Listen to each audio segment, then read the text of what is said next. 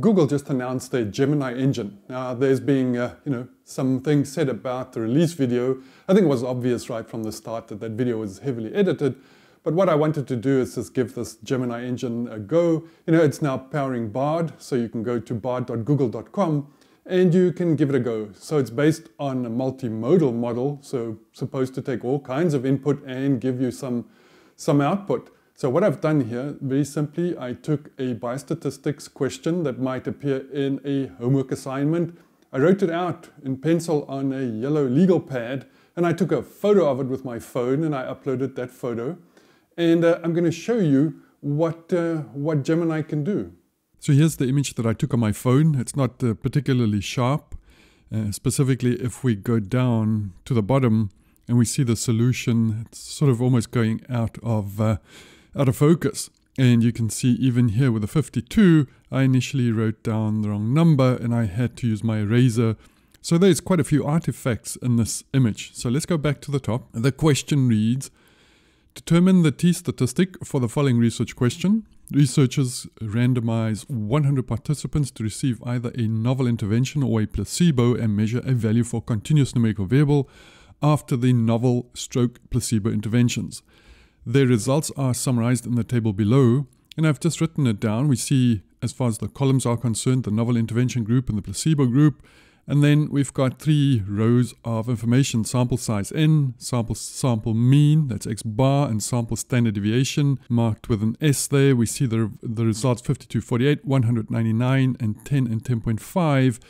And then also in the question, there's a little hint to say use the formula for equal variance t-test. So terrible handwriting, as you can see here, the letters aren't 100% accurate or clear. There are a lot of letters there. If we look at the R there, right at the top, that doesn't really look like an R. Some of the A's that we form are not coherent in as much as the downstroke is not part of the A. We look here, for instance, where I wrote deviations. It might be D-E-V-I or C-L-E-V-I-C-I. Very difficult to read this handwriting. And then there's my solution. I wrote down this format of the t-statistic for equal variance t-test, the specific standard format of the standard error that I used here, plugged in the values, and of course used a calculator just to calculate the t-statistic. So this is the image that is going into Bard. Now here we are in Bard. As you can see at the top, I've had to use a private window as far as some organizational access to the internet is concerned. You will not have access to Bard or ChatGPT. You might have to use a private window. And I've also logged in just in a personal account.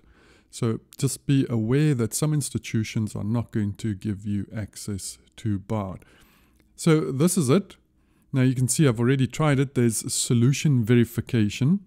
And so I'm just going to open that. So that is what I did when I first uploaded the photo. And there's the upload of the photo, and there is the solution. So what we're going to try and do is just to replicate that in a new chat. So there we go, new chat.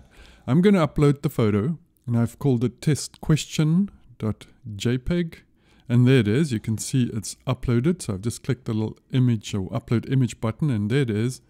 And all I'm going to do now is just to write a prompt. So there's my prompt, and I've just written, the image is a test question in biostatistics. Verify that the solution is correct. Now let's hit the submit button. And there we go, the solution. That only took a couple of seconds. And it says, yes, the solution to the test question in the image is correct. The question is asking for the t-statistic for a 2-sample t-test with equal variances. The solution uses the following formula. And there we go. It's got the pooled standard deviation, or pooled variance, I should say, in the denominator there as part of the standard error.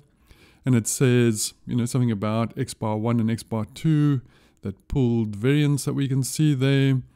And it plugs in the values, and it gets the same t-statistic, 0.218. Therefore, the t-statistic for the test is 0.218. And it says checking the solution. And it is using t.test from R.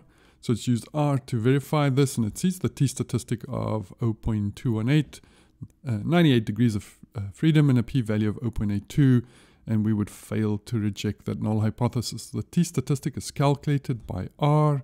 as calculated by R is the same as the t-statistic calculated in the solution. Therefore, we can conclude that the solution is indeed correct.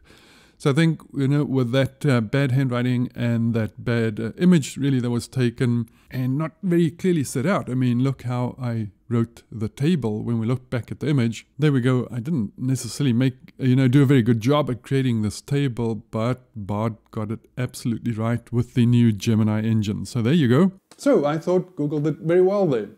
Just the usual disclaimer, please don't use this to do your homework. Don't cheat yourself out of doing the actual work and getting that knowledge. You really do need it.